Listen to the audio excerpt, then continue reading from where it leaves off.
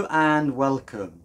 Whoever you are, wherever you are warmly welcome to this online service that is brought to you by South Street Baptist Church in central Exeter and by Brantford Speak Baptist Chapel. As a church, we firmly believe that God values and loves every person, and we pray that you will sense that love today. My name is Simon. I'm one of the ministers of the church, and just a reminder that during July we have decided that because we want to look after our well-being and because we love to sing, we are going to continue to have online services through this month. In our home, with having to do lots more hand washing, we find we're getting through much more soap. I don't know if you are. And we opened a new bar of soap this week. Always feels special opening a new bar of soap. I don't know why. We opened the bar of soap and carved into the middle of it was the message, keep calm, keep calm. A reassuring message as we wash our hands. But I wonder, in this time of anxiety, in this time of uncertainty, where do we find the help, the comfort to help us keep calm? And that's going to be the theme that Ross, our community minister, is going to explore today. Where do we find rest? And he's going to use these well-known words from the Gospel of Matthew. Jesus says, "Come to me, all you that are weary and are carrying heavy burdens, and I will give you rest. Take my yoke upon you and learn from me, for I am gentle and humble in heart, and you will find rest for your souls. For my yoke is easy and my burden is light." And so I invite you, whether you're a member of our church family or a friend that we've not yet met, I invite you to come and find rest in the person of Jesus. We open our worship with a song that encourages us to put Jesus at the heart of our lives as we trust in him. Jesus, be the centre.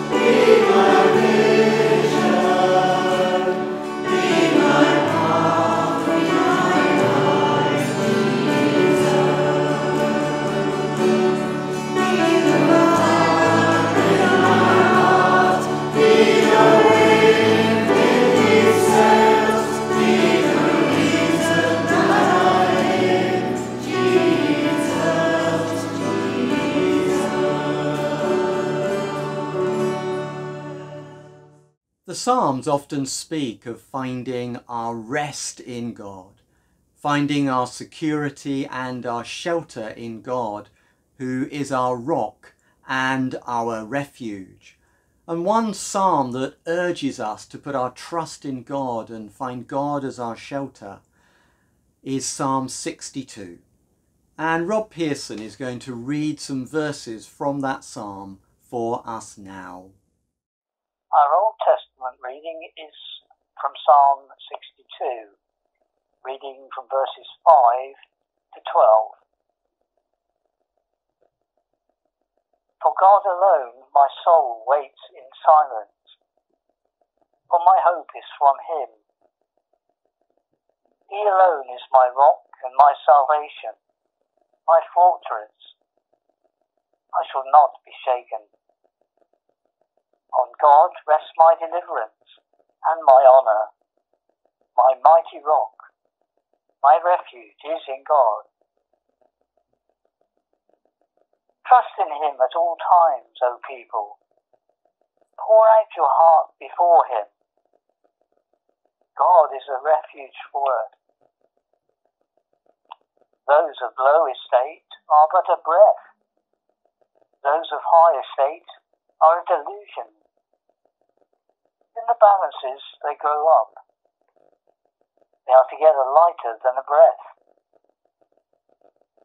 Put no confidence in extortion, and set no vain hopes on robbery. If riches increase, do not set your heart on them.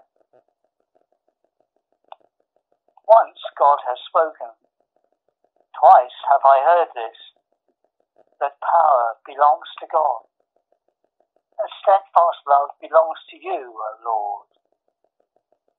For you repay to all according to their work. This is the word of the Lord. Thanks be to God. Beautiful words there from Psalm 62 about finding our rest, our shelter in God. Well, let's now come in prayer to the God who offers us shelter in Jesus our Saviour. Let us pray. For God alone my soul awaits. God alone is my hope and my fortress. I shall find rest and security in God. Thank you, Jesus, that all our days are embraced by your never-ending love, and that all our nights are held within the shelter of your love. Come to me, weak and heavy laden, trust in me, lean on me, I will give you rest. Loving Jesus, thank you that we can come to you in our need. You know all that worries us. You know all that concerns us. You know what causes us to sorrow and what makes us laugh. Thank you that we can pour out our hearts to you, that we can entrust our lives and all that we care for to you, knowing that your love for us is faithful and that you are leading us into life. Come to me, weak and heavy laden, trust in me, lean on me, I will give you rest. And we thank you, Jesus, that you want us to know release from fear, from guilt and anxiety. Help us to entrust our lives into your care. Help us to find the path that leads to freedom. Fill us again with the peace that comes from your presence with us. And forgive us, Lord, for the mistakes we have made that have left us burdened with guilt. Forgive us, Lord, for when we have burdened ourselves or others with unnecessary rules and forgotten that you welcome us as we are. And forgive us for when we have mistaken busyness as a sign of significance and have allowed ourselves to become preoccupied with too much. Come to me, weak and heavy laden, trust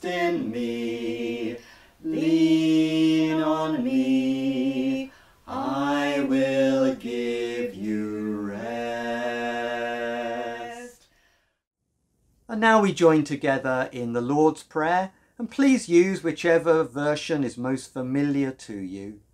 And this week it is led for us by Millie Hallett. Our Father, who art in heaven, hallowed be thy name.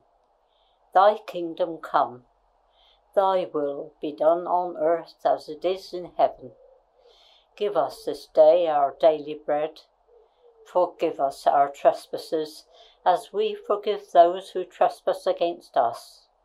And lead us not into temptation, but deliver us from evil. For thine is the kingdom, the power, and the glory, for ever and ever. Amen. We're going to hear now those verses again from Matthew's Gospel and the context within which Jesus spoke them. And our Gospel reading this week is brought to us by Jean Pearson. Our Gospel reading is from Matthew 11, verses 16 to 19 and 25 to 30. But to what will I compare this generation? It is like children sitting in the marketplaces and calling to one another. We played the flute for you, and you did not dance. We wailed, and you did not mourn. For John came neither eating nor drinking, and they say, he has a demon. The Son of Man came eating and drinking, and they say, look, a glutton and a drunkard, a friend of tax collectors and sinners. Yet wisdom is vindicated by her deeds. At that time, Jesus said, I thank you, Father, Lord of heaven and earth, because you have hidden these things from the wise and the intelligent, and have revealed them to infants. Yes, Father, for such was your gracious will. All things have been handed over to me by my Father, and no one knows the Son except the Father, and no one knows the Father except the Son, and anyone to whom the Son chooses to reveal him. Come to me, all you that are weary and carrying heavy burdens, and I will give you rest. Take my yoke upon you, and learn from me, for I am gentle and humble in heart, and you will find rest for your souls. For my yoke is easy, and my burden is light. Amen. Ross, with his trimmed beard, has this week recorded his reflections for us, again from his home in Exeter. I love the title that he has chosen this week, Rest as a Way of Life. Let's now go over to hear his first reflection. Good morning. How are you? How do you feel? Are you feeling tired? Are you feeling hurried? Are you feeling ridiculously busy with a to-do list down to the floor? Are you feeling worried, stressed, burdened? I don't know about you, but the conversation I most regularly have with people, once I've said, how are you? The following line is always, yeah, well, I'm all right, Ross. Yeah, I'm busy and a bit tired, but I'm all right. It's almost as if people have to say they're busy and tired in order to justify their existence or their purpose in life. If you're not saying those things, people might judge you and feel you to be lazy. Why aren't you busy? Why aren't you tired?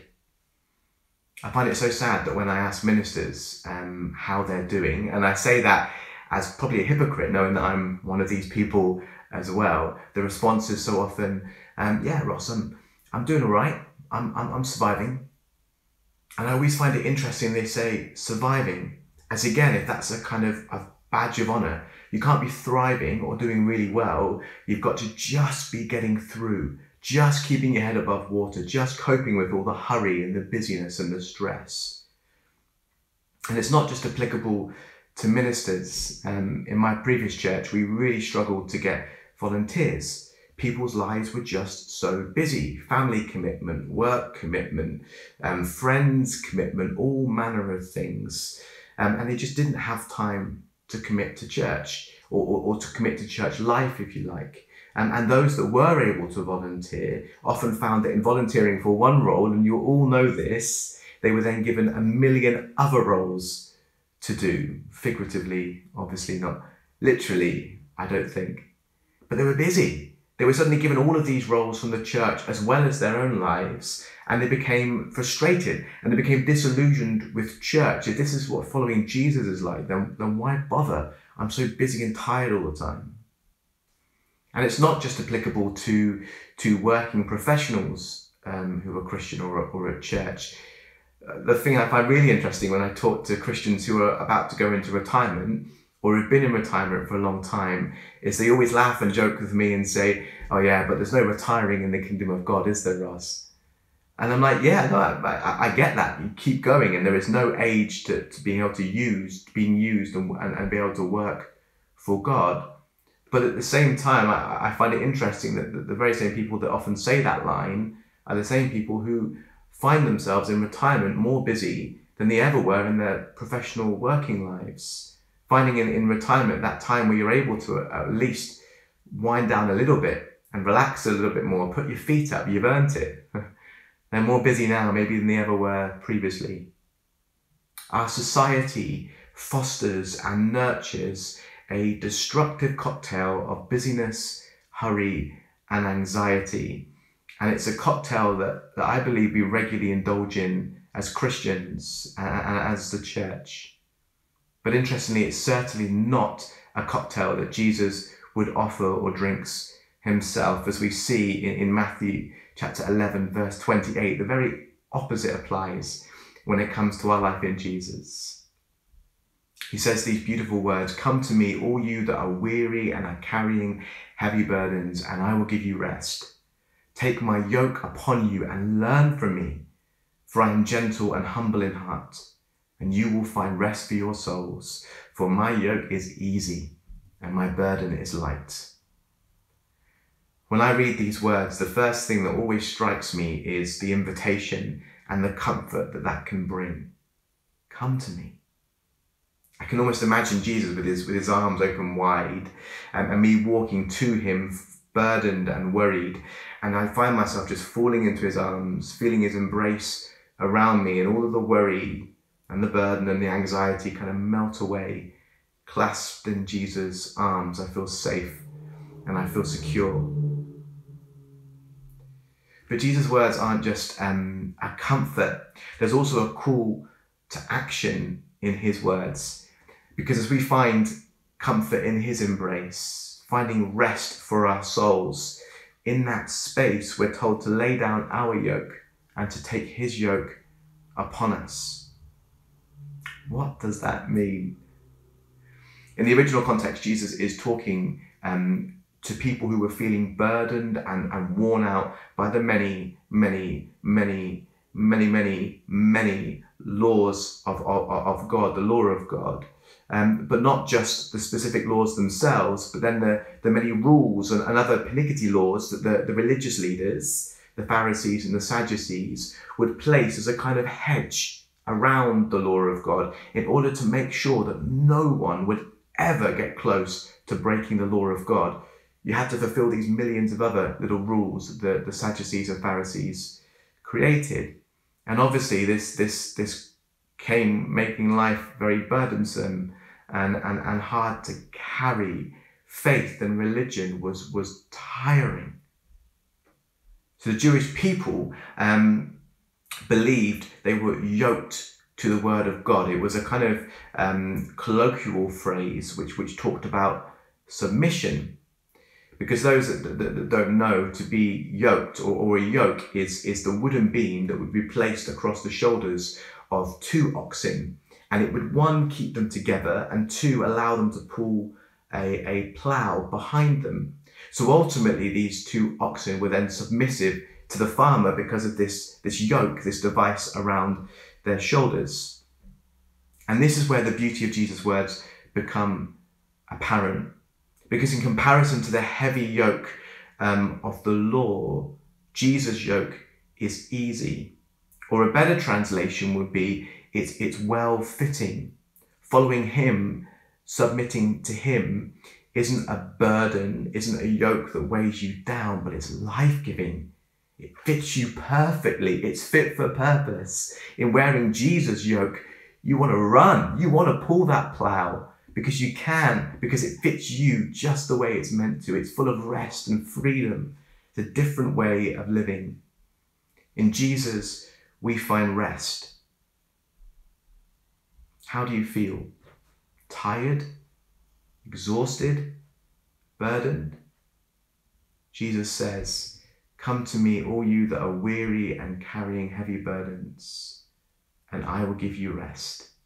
Take my yoke upon you." We're now going to sing a beautiful hymn entitled, "I Heard the Voice of Jesus." Even if you're at home, wherever you are, let's sing with vigor.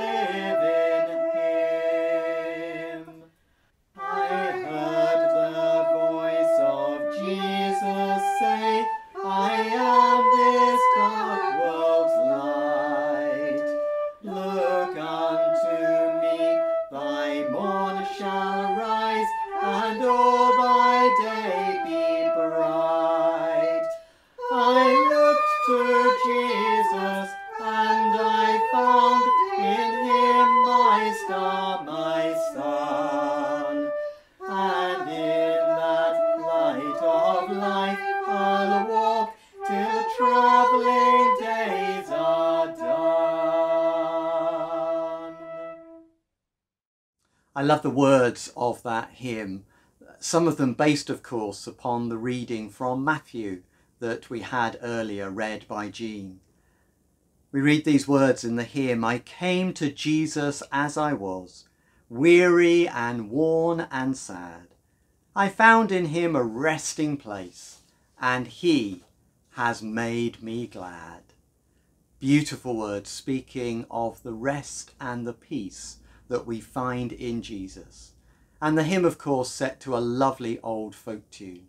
And our thanks to Mary for playing such a beautiful accompaniment to it on the flute. Ross has been speaking to us about finding rest in Jesus, and we go now to listen to his second reflection. So we've been exploring Jesus' words in Matthew chapter 11, verse 28 to 30, and seeing that within these beautiful words is a comfort to come to Jesus and to find rest for our souls. But in that comfort, there's also a call to action, that when we find rest for our souls, we're to also lay down our yoke that is a burden, that is heavy, and to pick up Jesus' yoke that is easy, that is well fitted, that is light. And it's also a call to learn from him. That's what we find on later in his words, that we're to replicate his life, learn from him, learn from the way he lived, in order that we can discover a life that is freer, a life that is full of joy, a life that is lighter. Eugene Peterson, in the Message translations, captures something of what I'm saying beautifully. He translates Jesus' words in this way. Are you tired, worn out, burned out on religion? Come to me. Get away with me and you'll recover your life. I'll show you how to take a real rest. Walk with me and work with me. Watch how I do it. Learn the unforced rhythms of grace. I won't lay anything heavy or ill-fitting on you. Keep company with me and you'll learn to live freely and lightly. Eugene Peterson highlights the fact that Jesus is calling people to look at his life, to learn from the way he lived and to live in accordance, because in living like Jesus, we discover a life that is free and a life that is light, to live freely and lightly. I don't know about you, but when I read those words, my heart kind of skips a beat. I'm like, yes, that's how I want to live. I want to live freely. I want to live lightly. I don't want to constantly be saying to people, no, I'm so tired. I'm so busy. I'm so worn out. Surely that's the exciting call that we're given when we're asked to follow Jesus, to live freely and lightly. Surely that's a life that people would want to replicate and follow themselves. God, look at those guys. They just seem so alive. They're always so free that they seem to glide off the floor. Living freely and lightly, wouldn't that be incredible? John Mark Comer has written a brilliant book that myself and Alice and some friends are reading at the moment called The Ruthless Elimination of Hurry. I personally love the title. And in that, he takes further something of what we're saying by quoting a guy called Frederick Dale Bruner. Frederick Dale Bruner writes a commentary on Matthew and explores Jesus' words that we've been looking at this morning. He says these words. But Jesus realizes that the most restful gift he can give the tired is a new way to carry life, a fresh way to bear responsibilities. Realism sees that life is a succession of burdens. We cannot get away from that. Thus, instead of offering escape, Jesus offers equipment. Jesus means obedience to his Sermon on the Mount, his yoke, will develop in us a balance and a way of carrying life that will give more rest than the way we have been living. And John Mark Comer kind of goes on to elaborate on what Frederick has said. He says these words. People all over the world, outside the church and in, are looking for an escape, a way out from under the crushing weight of life this side of Eden. But there is no escaping it. The best the world can offer is a temporary distraction to delay the inevitable or deny the inescapable. That's why Jesus doesn't offer us an escape. He offers us something far better, equipment. He offers his apprentices a whole new way to bear the weight of our humanity with ease at his side, like two oxen in a field tied shoulder to shoulder, with Jesus doing the heavy lifting at his pace, slow, unhurried, present to the moment, full of love and joy and peace. An easy life isn't an option. An easy yoke is. I love the way that John and Frederick and Eugene all capture and interpret Jesus' words. That his yoke in being easy, in being well fitted, isn't an escape from life. He's not saying, come to me, drop all of your problems and then go back to a worry-free life, a burden-free life. That's not what he's offering, but he's offering a way to cope with the burden and the worries within this life. Placing his yoke upon us, we can walk with him, pull the plough together. And I love the image of Jesus pulling the heavy weight. It almost seems a little unfair, but that's what he's offering. Taking his yoke upon us, he is with us, step by step. We can get through this, but not just get through it. We can find joy, we can find freedom, we can find a lightness to life that makes it worth living, a life full of purpose, a life full of hope. So I want to leave you with a few questions to reflect on over the week in your own quiet devotions, or just to chat about with friends or someone you're accountable to. And I'd encourage you to reflect on these questions from your life pre-lockdown, before we were all locked in our homes, but also during lockdown. Have things changed? Are you as busy and tired and stressed during the lockdown period? Or have you learned new lessons? Has it taught you new ways to live? Put your priorities back in focus. Maybe put Jesus at the centre again, where you drifted previously. Try and reflect on these questions in both regards. So the first is, how often do you stop and find energy and refreshing in Jesus? Do you have rhythms of prayer throughout the day, moments where you can come back to Jesus to find refreshing in him?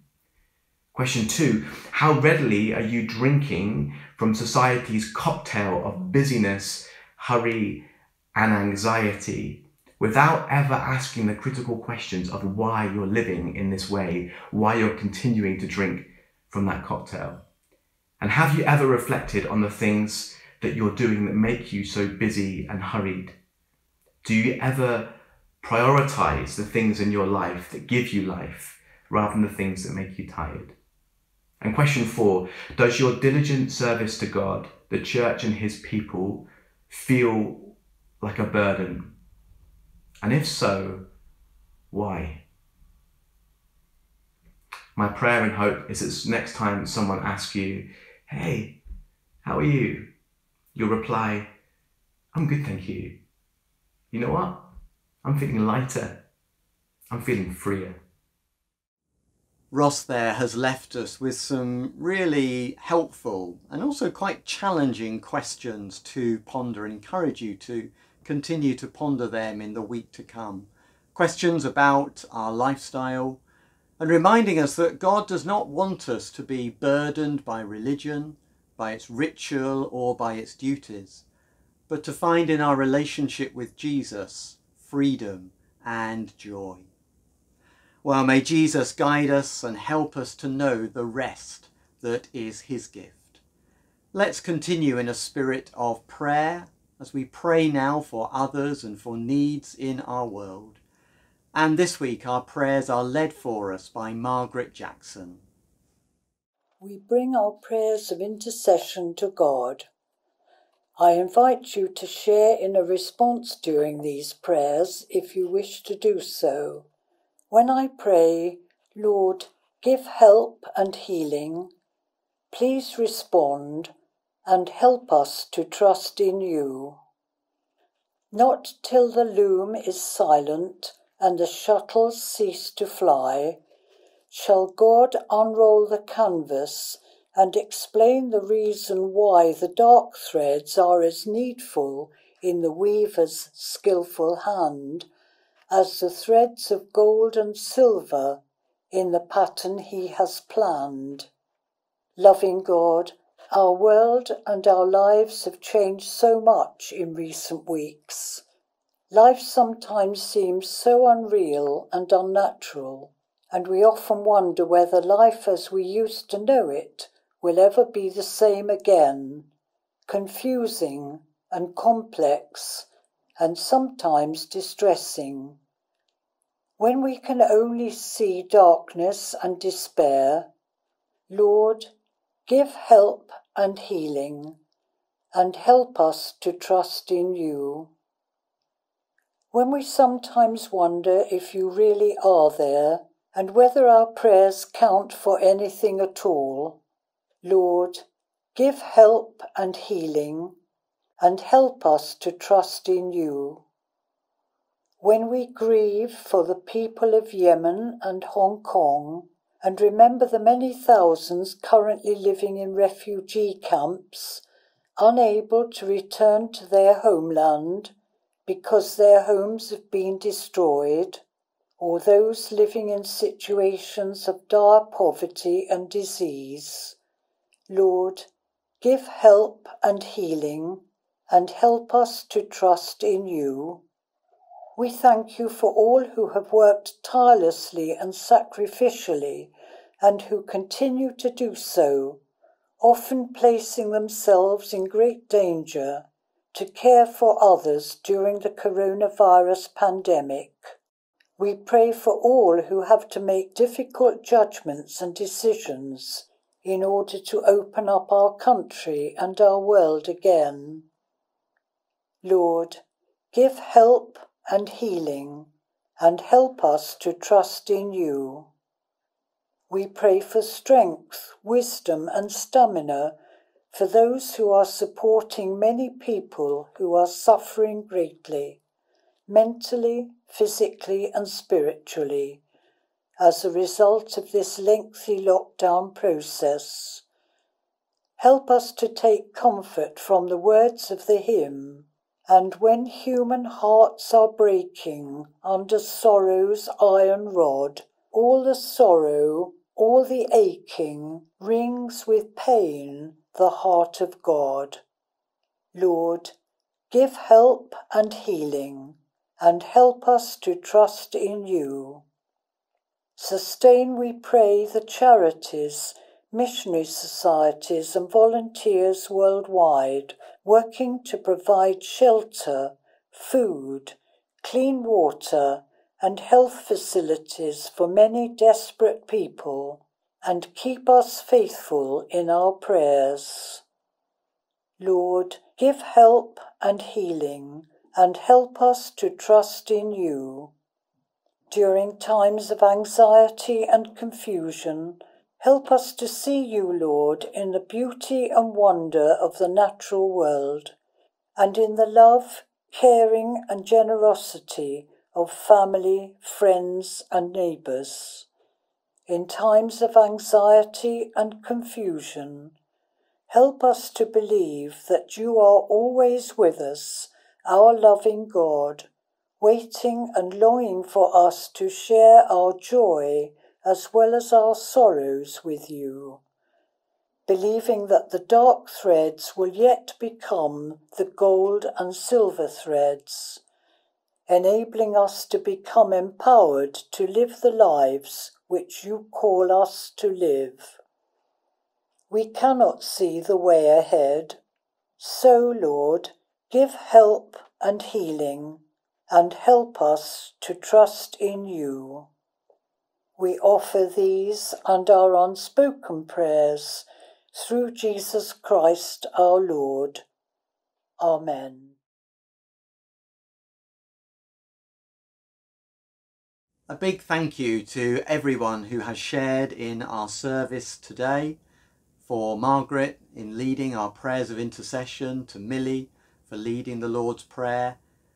Thank you to our readers today, Rob and Jean, to Ross for such helpful reflections, and all those who've provided our music, not just this week, but of course in previous years, as our final hymn is a recording from several years ago.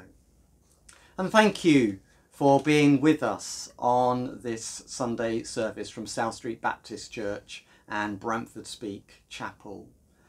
As you heard at the beginning, we've decided that we're going to stay online for the month of July, and we hope you'll be with us again next week when we're going to think about the parable of the sower, the good seeds that Jesus is planting.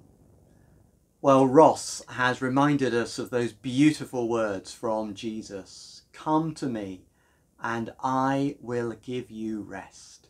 Jesus does not invite us into religious busyness, but into a relationship where he shows us what really matters and helps us to live a lifestyle that reflects God's priorities. Jesus does not promise that we will escape hardship or difficulty in life. And indeed, I think Jesus calls us to a life that requires courage. But he promises that through it, he will be with us to be our comfort, to be our strength, to be our rock, and to be our guide. We began our service today with a more modern worship song, Jesus Be the Centre, We're going to finish it with a hymn that was written almost 1,000 years before that one, but beautiful words which urge us to now and always make Jesus the first in our hearts. I invite you to sing, "Be Thou My Vision."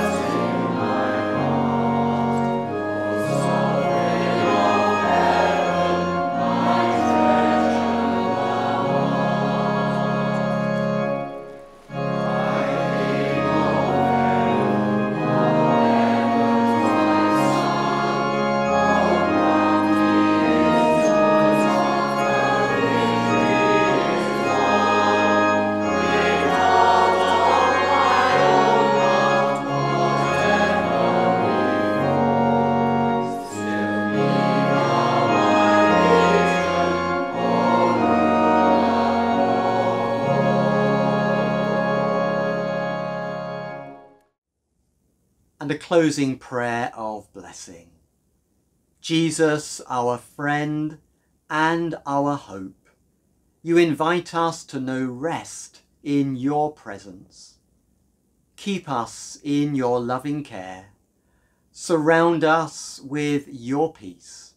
Fill our hearts with your joy, now and always. Amen.